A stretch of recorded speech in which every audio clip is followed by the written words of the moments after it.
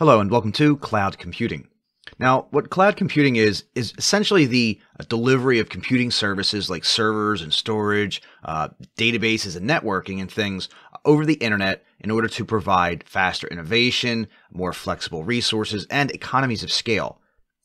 Now, you'll typically only pay for the cloud services that you use, which means this will help you lower your operating costs. It'll help you run your infrastructure more efficiently, and it allows you to scale out as your needs change. Cloud computing, as you could probably tell, is a shift from the traditional way businesses think about IT. Organizations will typically move to the cloud for several different reasons. Maybe cost or improved scalability, increased productivity, better performance, reliability, and improved security.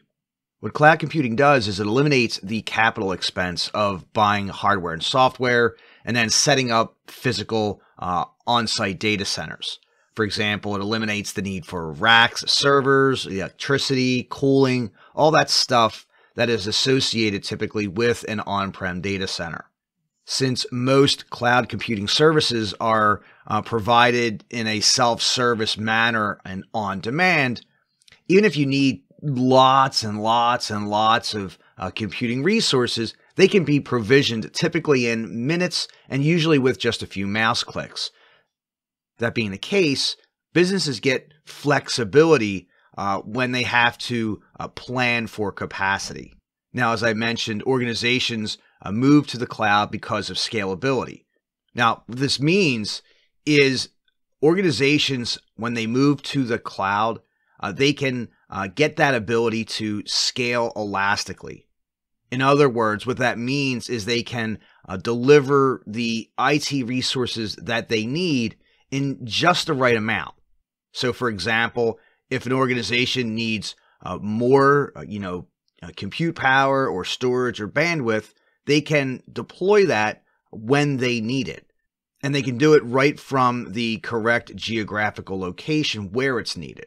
And because on-site data centers usually require the whole racking and stacking thing, the setup of the hardware, patching software, all those time-consuming IT management tasks that have to be completed, what cloud computing does is remove the need for many of these tasks. This means that the IT teams can spend their time on helping accomplish business goals rather than doing these manual tasks. And then the biggest cloud computing services actually run on a worldwide network of secure data centers. These large computing services include things like Azure, AWS, Google Cloud, all the big players.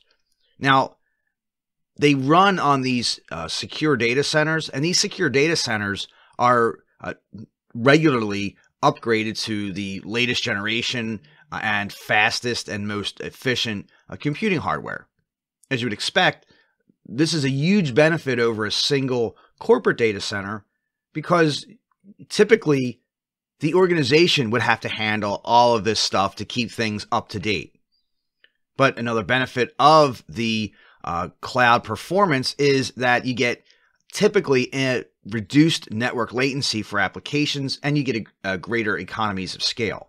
And as one would expect, cloud computing makes it easier for backups, for disaster recovery, and for business continuity. And it also makes it less expensive because the data for the organization can be mirrored to multiple redundant sites on the provider's network, in this case, Azure. And then, of course, cloud providers like Azure offer all kinds of policies and technologies that help you strengthen your overall security posture, which means you can better protect your data, apps, and infrastructure from potential threats. So my exam tip for this lecture here is that cloud computing is the delivery of computing services over the internet to provide faster innovation, flexible resources, and economies of scale. When you use cloud computing, you're typically only going to pay for the cloud services that you use. Be sure to keep this in mind and be sure to remember some of the key benefits that we've reviewed in this lesson, and you should be good to go with any exam questions that crop up on this topic.